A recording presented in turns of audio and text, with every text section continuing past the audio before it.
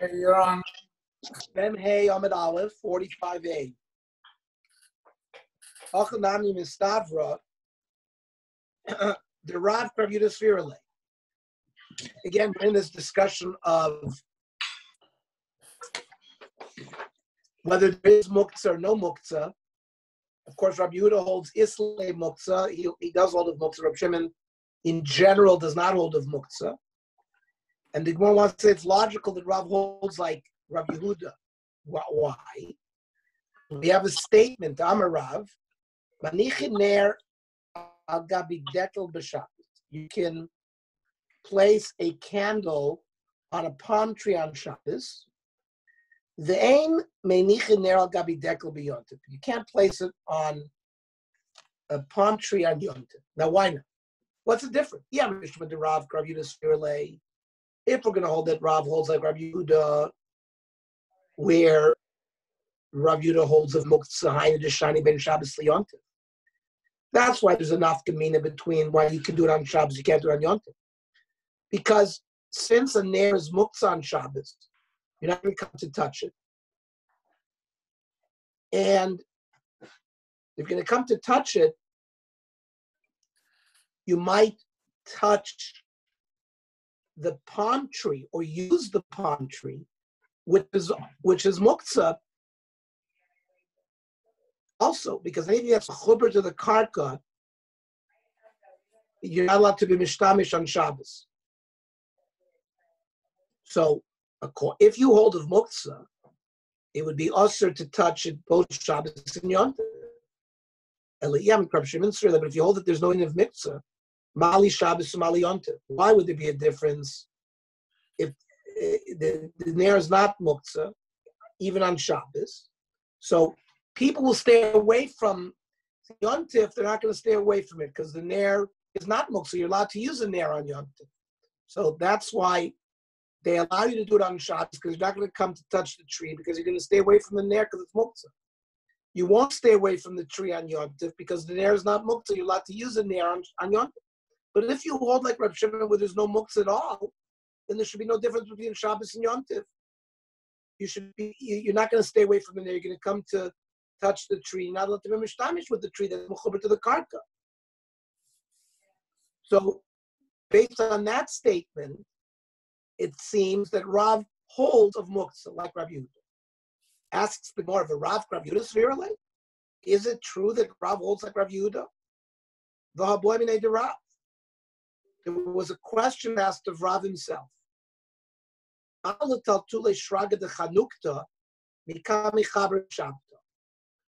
So the Persian, the Chabara are Persian priests.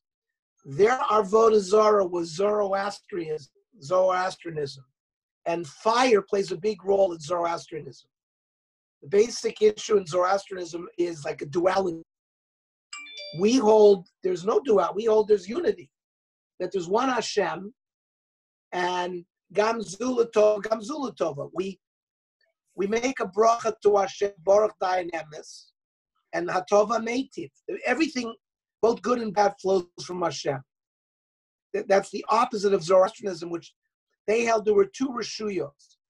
One reshus governed evil, and one reshus governed good. And part of that philosophy involved fire worship. Now, they asked the question: if you have a Hanukkah licht burning, could you move it on Shabbos? Because there were days that these Persian priests would go around and prevent people from having fire on certain days. So in order, if it was a Hanukkah, you might have to move it so that the Persian priests wouldn't see it. So the Amar Lahu and Rav answered, you could move it. Well, that seems to suggest that Rav does not hold to the general concept of muktzah, like Reb Shimon. Remember, Reb Shimon held you couldn't move a ner that was burning. was doilik, or you could be mishtamish with the shemen that was doilik. But in general, he doesn't hold of muktzah. So how can you tell me Rav holds of Rabbi Yehuda? Here it seems like he holds of Rabbi Shimon. Or it says, no right from here. Shasat chak shiny. Here they're allowing you to move them in order because of sakana. It has nothing to do with muktzah. It's a sakana nefashos, so you're allowed to move it. So Amar le Rav Kan Rav Ashi le Rav. Hachi hilchasa? They asked, when Rav said you're allowed to move the menorah because of the Persians, the Rav Kahana, Rav Ashi asked Rav, is this the halacha? Yeah, in Shasat Chak, in emergency situation, sakana, you can rely on Rab Shimon that there's no muktzah, but otherwise, shalom b'Shasat Chak, it's also. Okay, boy min Reish Lakish Rabbi Yochanan. Chitim shezaron b'karka. You put wheat seeds into the ground, but they haven't taken root yet. So the shaila is, or ubeitzim shetachas tarnagolas. A mother hen is sitting on an egg. Well, you put it, you put it there, right? So do we say kiles le Reb Shimon muktzah heichad lo dachi b'yadayim? When does Reb Shimon say there's no din muktzah? You didn't push something away. You didn't reject something before Shabbos and like hide something. So maybe only then, if you hide something, if you push something away, Reb Shimon says it was not, there's no Indian of muktzah. But maybe maybe if the person voluntarily hit something, or was mocked something, or was designated something, it would have a din. Isle muktzah. Therefore, by you putting the seeds in the ground, you basically showed you that this thing is not going to be prepared. It's not mucham l'gabi Shabbos. O dilma loishna. Or maybe even in that case, Reb Shimon says there's no muktzah. And how far does Reb Shimon go to say there's no muktzah? Omer lei, he holds there's no muktzah. Ain't muktzah Reb Shimon. El Shemin shebener b'shashu dolek. He only said that the only time Reb Shimon agreed to muktzah was if the candle burning, you couldn't use the shemen. You could move it, but you couldn't use it. It was muktzah l'mitzvaso and muktzah l'isura, says Rav. There's an issue because if you're going to use the shemen, by depleting the shemen, you are in some way extinguishing the flame. So you have two issues. It was muktzah l'mitzvah and muktzah l'isur. Those are the requirements. But just the fact that you put some seed in the ground, that still, it would not be muktzah according to Shimon. You'd still be allowed to use those seeds if you want. So this more seems to have suggested that for Reb Shimon to hold muktzah, you need two criteria. It has to be muktzah l'suro and muktzah l'mitzvah. Both. You need both. It's not enough muktzah l'mitzvah. Freik the Gemara. The less le muktzah l'mitzvah. Does Shimon say, indeed, that if you've designated something for purposes of mitzvah use, it doesn't become muktzah, and without isser involved, without isser? I'll show you that even if something is designated le mitzvah only and no isser, Rabbi Shimon will hold it as muktzah. What's the proof? Atanya. Sichcha kil chasam. Sukkis. If you put schach on the sukkah, the itra bekromim of sadinim am tsuyori, and you decorated the schach with sheets that were painted on the talaboy gozim, you hung walnuts, afarsikim, pears, shkedim, v'rimonim, almonds and pomegranates, the arpachle shel anovim, and bunches of grapes, the ator shel shibolim, and sheaves of grain, yenos, shmonim usaltois, wine, oil, and beautiful flower. By the way, in the Belzer Sukkah in Yerushalayim, which I've had the privilege of being in many times, there are hundreds of wine bottles hanging from the sukkah. It's an unusual decoration, but I've seen it in that sukkah. And then when Sukkot is over and everybody's going home to their country, the Belzer Rebbe gives one of those bottles of wine to the guests that are leaving. Those bottles that have hung throughout Sukkot, because after Sukkot they're not muktzah anymore. But during Sukkot, also listapik mehem, you cannot benefit from any of those things that are hanging. Ad motza yom tov ha'achron. Here, there's no muktzah de isser. There's no isser. It's not like when a flame is burning on Shabbos and you take shemen from it, you're worried about extinguishing. That's kibui is an isser, and it's also like when you light the Shabbos candles, you've performed the mitzvah. Here, all we have is huktzah l'mitzvah. Yet, it seems that they remain muktzah. However, if you made a t'nai, you hung them, it's not going to be hukdash for this purpose alone as decoration, but you use it, so I'll call it no. Now, we have another step to take. We have to prove that this brisa is Rab Shimon, right? We ask the kasha, does Rab Shimon hold that if something's only huktzah l'mitzvah, so it's not muktzah? So we bring this brisa that suggests that the stuff hung by the schach is muktzah, even though it's only muktzah l'mitzvah. So, and how do we know Mimai Rab Shimon? The Tanya Bar Yosef Kamed Rabbi Yochanan. Rabbi was learning a brisa in front of Rabbi Yochanan. It says, "Ein mitlin eitzim min hasukah b'yom tov, ela min hasamuch lo." This is you. This is not to do. You have a hut on Pesach and Shavuos, says Rashi, and a hut like a gazebo, an outdoor gazebo that you sit in for the purpose of shade on a hot day.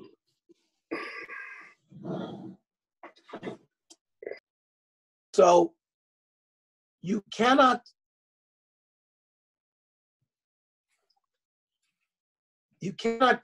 use those wooden items that fell, for example, during Yom Tiv, and put them back up because they were already hooked. They were already designated from Erev Yom Tiv, and you certainly can't destroy a binyan Yom Tiv. But if there's wood nearby that was not a hop, right? Rashi says in Somoch Avilas Eitzim Eitzel Doifna, if there was some wooden things leaning against the walls of that thing, Leka Yisrael Muktzah. The Daitloy Masmal, he had his mind on that. The Mishnah Mocha to use it. But Rab Shimon Matir, Rab Shimon permitted because there is no concept of huktzah. So even in the first case, you could noitel eitzim min hasukah. We're not talking about a sukkah, we're talking about a hut. And Vishavim, but they both agree, the Tanakama and Rab Shimon, the sukkahs achad, that a yontiftik sukkah of sukkahs on sukkahs shehi asura, that you would not be if these wooden things fell on sukkahs, it was huktzah l'mitzvah only. And here there's no is. It's not like Isser Kibui. So you see that Rab Shimon holds of muktzah, even if it's just one if it's just one of the criteria, huktzah l'mitzvah. Of course, if his love kolafit, no.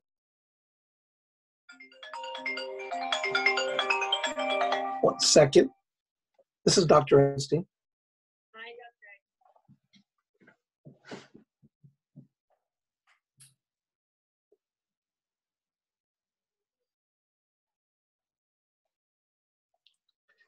So the answer is Ke'ein Shemen Shebaner Ka'amrina.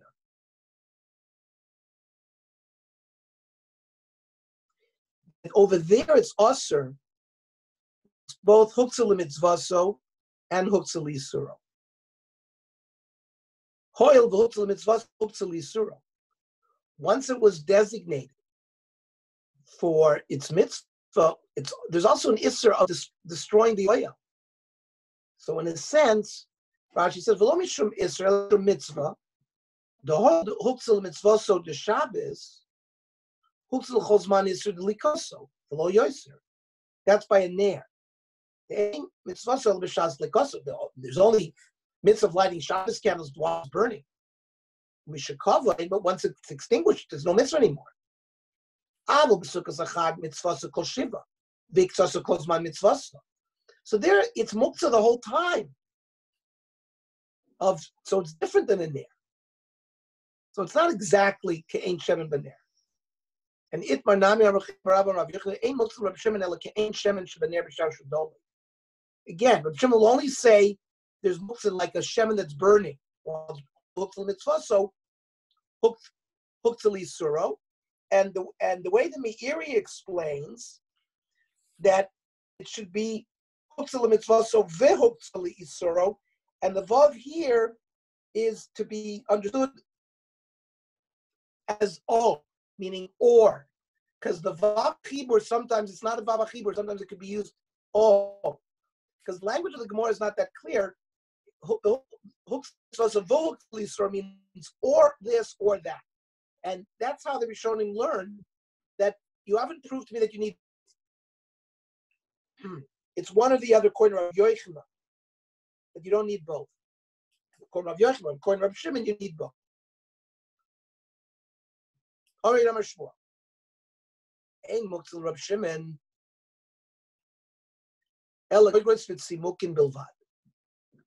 That there's another exception when we say Rav Shimon lesle muktzah.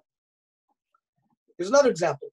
Dried figs and dried raisins. That if you voluntarily, or Shabbos, put these grapes or figs up on the roof to dry them in the sun, and since in the initial stages it smells bad, and they're not roy to achila.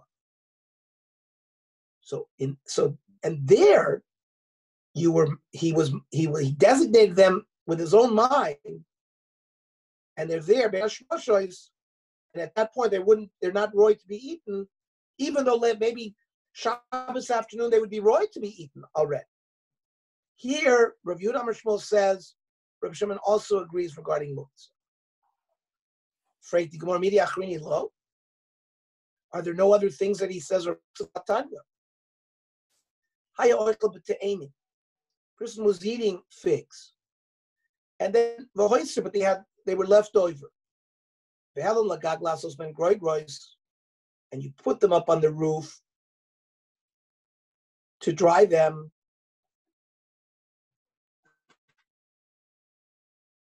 Or he was eating anovim,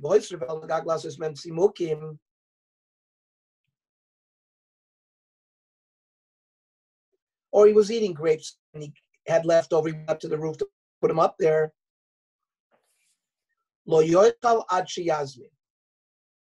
He can't eat them on Shabbos until he designates those specific ones for purpose of eating. Same thing with dried pears and whatever chabushim are. Rashi says quince, right? There's a fruit called a quince, right? Uvashar kol minei peiros. Also, so without designation, they're going to be, if you put them up to dry, there are Asur Mishum Muktzah. Now the question is, who's the author of this brisa? Mani. Ilem Yehuda. So I understand. Rabbi Yehuda says, even when you don't physically put something away with your hands. Things are muktzah all the time. You just didn't designate them for use. But you didn't necessarily put something off. Yet, he holds there's muktzah. So you are putting it away. to dry in the sun, you're clearly pushing them off biyadayim. Of course, Rabbi Yehuda is going to hold there's muktzah. So it only makes sense to learn that this price is who Elalav Rab Shimoni. And therefore, there's other things besides groigris with simukim that would be muktzah. Where it says lo lam Rabbi Yehuda. The chiddush by Rabbi Yehuda because he started eating them. Then if there was some left over and brought him up, we still say there's muktzah. I mean, even the koch of azul. Since he already ate them, lo boy azman, you don't need special azman later on once they're dry. Kamash Malan came to Helen Lagad. Once he stopped eating and went up to the roof to put him up there, Asuchi asked he has a chadah. It's a new thought process. He's not thinking about them anymore. And that's enough for Rabbi Yehuda to create muktzah. Boy, Rabbi Shimon, Rabbi Merebi. Shimon, the son of Rebbe, asked his father Rebbe the following question. Patzile Tmora. These are unripe pomegranates that would be left in baskets to ripen. But before they ripen, they're not really edible. The Rab Shimon Mao, would he say that this is muktzah or not? Because again, you didn't put them off biyadayim.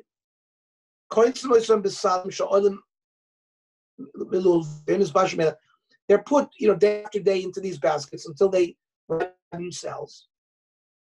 Can you eat from them before they become ripe? Does he agree here that they would be muktzah like these groigos with simukim? So the Gemara says no. Ein muktzah b'shimon groigos with simukim bilvad. You need two aspects, says Rashi. The dachinu biyadayim, and they have to be not roy for eating. So when you brought them up to the roof, you were doicha them biyadayim. So that's one thing. And then of course they're not edible. So you have two things. But here, where you were not doicha this biyadayim. They've been gathered in baskets. They're just sitting there. They're just not ripe to be eaten. That would not be muktzah legabi Reb Shimon. Okay. So the Rebbe, the fact that Rebbe said ein muktzah Reb Shimon, does that mean Rebbe holds no muktzah? But now I'll tell you a Mishnah. In mashkin v'shoichtin es amidborios. So on Yontif, when you're allowed to shecht an animal, so the question is the animal roy?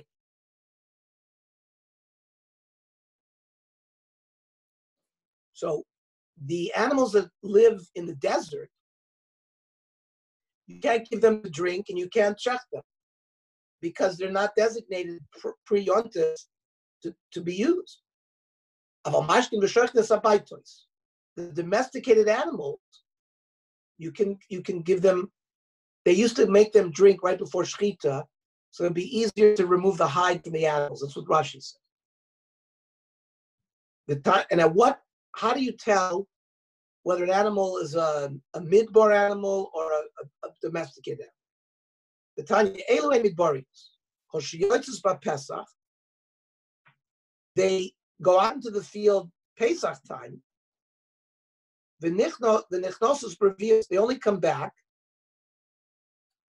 when the rain starts. So they're never by you. They're constantly out in the field. Baitos. What determines whether an animal is considered domesticated when it lives in the house?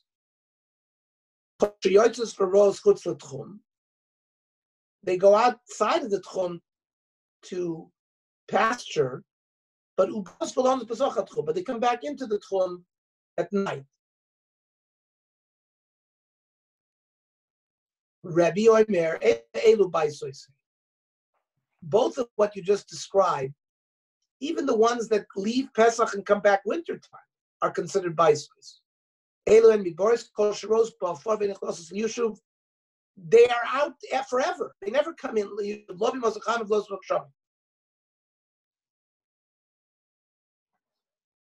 So Yeah, so Rebbe does describe an example of muktzah.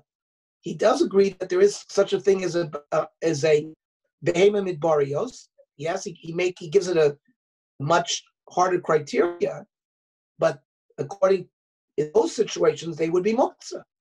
So how can you tell me Rebbe doesn't hold of muktzah? He holds of muktzah. So the Gemara gives us another number of answers. Iboy saying Hani nami kigroy grois v'tzimukendam. These animals that never come back, so they're like Shimon by raisins and figs that you put up on the roof. And so Rabbi Shimon would be moidi here. So in a chanami, it's not saying that what Rabbi there is also holding like Kula Alma. Everybody will hold in that situation. Rabbi Shimon holds. There's muktzah in that situation. B-boy saying the stira could be done differently, could be explained differently. So, because that which he said to his son is only Dvav Reb Shimon Kamerle, V'leilos Verle. He explained the way Reb Shimon would answer, but he didn't hold of that. But the E saying L'divrei Rabbanan Kamerle. He was really going according to the Shita Chachamim. Lididi Leslie Muktzah Klal. I don't know hold of any muktzah. But Lididchu, according to you Chachamim, Oidelu Mias. Please admit to me, that the ones that leave, Pesach comes back in the winter, they're considered domesticated. No, so they're arguing on a different point. What's considered midborious, what's considered domestic. The halacha is regarding Reb Shimon, regarding whether it's islay muktzah or leslay muktzah. Means there's leslay muktzah. Did Rabbi Yochanan, did he say the halacha is like Reb Shimon? The haboy minahu saba kruya, a certain old man from a place called Kruya. Barmila Sruya. Some say it was an old man from Struya. Asked from Rabbi Yochanan, Kina Shultana Golas, a nest of chickens, are they muktzah on Shabbos? Since they're not made for human usage, they're muktzah. So he's holding like Rabbi Yehuda. Rabbi Yehuda. How can you say Rabbi Yehuda holds halachas like Rabbi Shimon?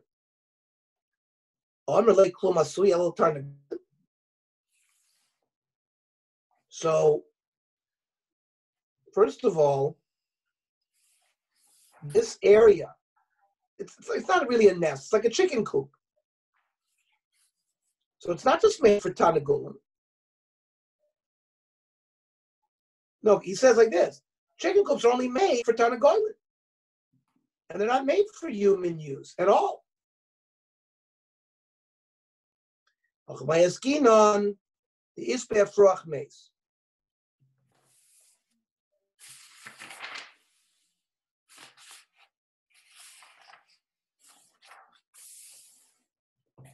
So no raya. Here we're talking about there's an egg which has a dead chick in it. Or no, not an egg. It's got a dead chick in it. And therefore, it's not right to be eaten. You can't even throw it to a dog on Yontif. Nami Lachazi. Or to a dog if you have to feed your dog. Because I guess they won't eat it. Now, even though Rashi says Rabbi Shimon holds miskavinus mechatchinas on nevela fneklo, you can cut up nevela in front of dogs. That's if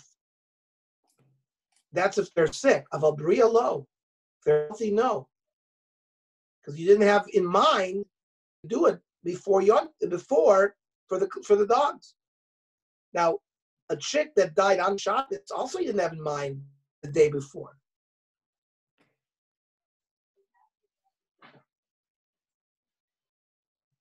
So it's because the chick is in there. That's why you can't move the lul.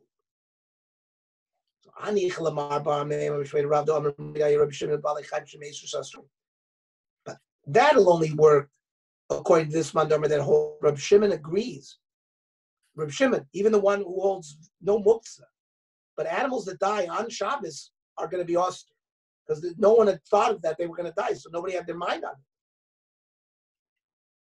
But Elamar Reb Yosef, the Rav, the Omar, Cholokai Reb Shimon, I feel like Chaim Shemes. That Reb Shimon was so lenient regarding muktzah that even animals die, that there's no muktzah, they mutter. So then, why does this lul become muktzah? There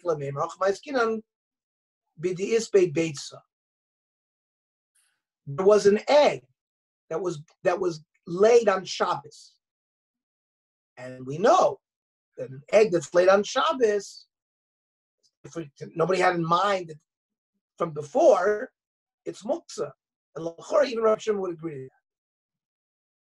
Nachman, mandi islay muktzah, islay noila. Who says that Rav Shimon would agree? If you hold to the concept of designation like Rabbi Yehuda, then you have this problem of noila, because if somebody was just born on Shabbos, you never mind from Erev Shabbos, but that's if you hold muktzah. But the Leslie muktzah, Leslie noila.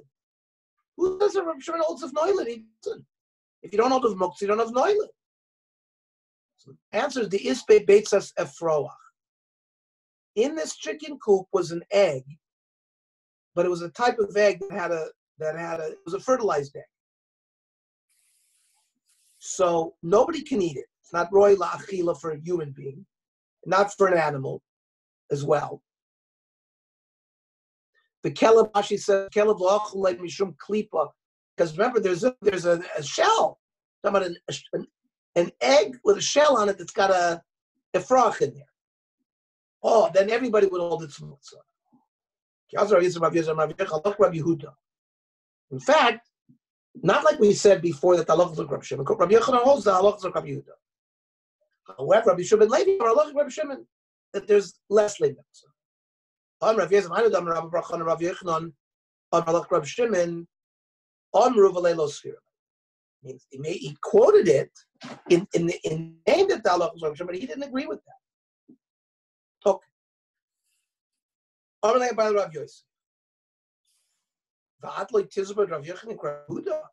You who say that Rav Yochanan held the halachas of Rav Shimon, how could that be? Don't you hold that Rav Yochanan holds like Rav Yehuda or Rabba? Because I'll bring you proof. Harab Abba Ravasi equal to Rav Abba min Chaifa. Abba Ravasi did Rav Abba from Chaifa. Unofel Menartal Glima, the Ravasi, the Lord Tilton. And a big candelabra fell on Ravasi,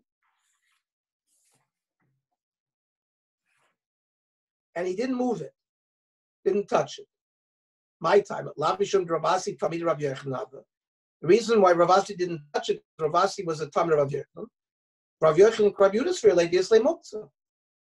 So how can you say in the name of Rav Yosef that halachas Rav Shimon? Omer lei Menard Kamer, you're bringing me a kasha from a big candelabra, not to shiny.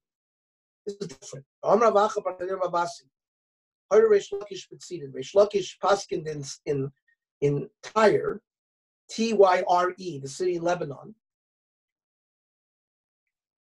No, I'm sorry, Sidon. Tzir V'tzidin. Tzir is Tyre, Sidon is Sidon, Sidon, which is also a town in Lebanon. Noran, he tells Piyado Achas, a candelabra that you can carry with one hand, mutra l'taltla. You can touch, but b'shtei if it's so heavy, you need to carry with two hands. Asur l'taltla. Rav Yochanan Amar Anu ein lanu ala b'nei Rav Shimon. Rav Yochanan says the only time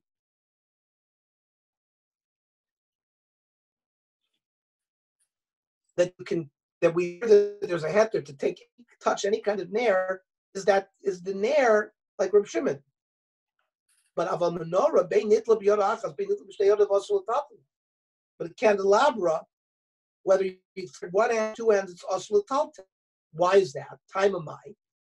Rabbi Yezid Amar Tavai Hoil Bottom Kavel Makom. Nizvar. We're talking about a big candelabra that you would put as a piece of furniture. It's very heavy that you're koivei makom for. So since this menorah has a makom kavua mesuyim, it's considered like it's part of the building. And like by moving it, it's like you're being sois through the building. It's like you're knocking down the building. Armalei Rav Yosef. What do you mean? Very kilas chatanim. Kilas chatanim is like a 4-poster bed that like a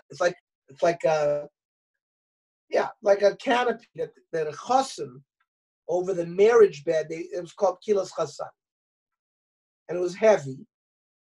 The autumn kovelo makom, and therefore you designated a place for it.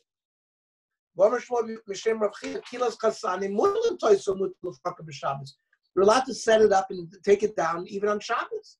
So if you explained to me before that the menorah was a kavua that you have to put a makom in, how come this kilas chatzim we're allowed to touch? So it must be there's a different reason, and we'll explain the reason tomorrow.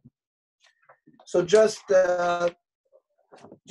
housekeeping for tomorrow, we will learn the Tzurim Rabbanon 8 o'clock. We're going to finish Basar B'Chalav, Mitzvah Shem, and we will then do Daf Yomi at 9 o'clock to follow.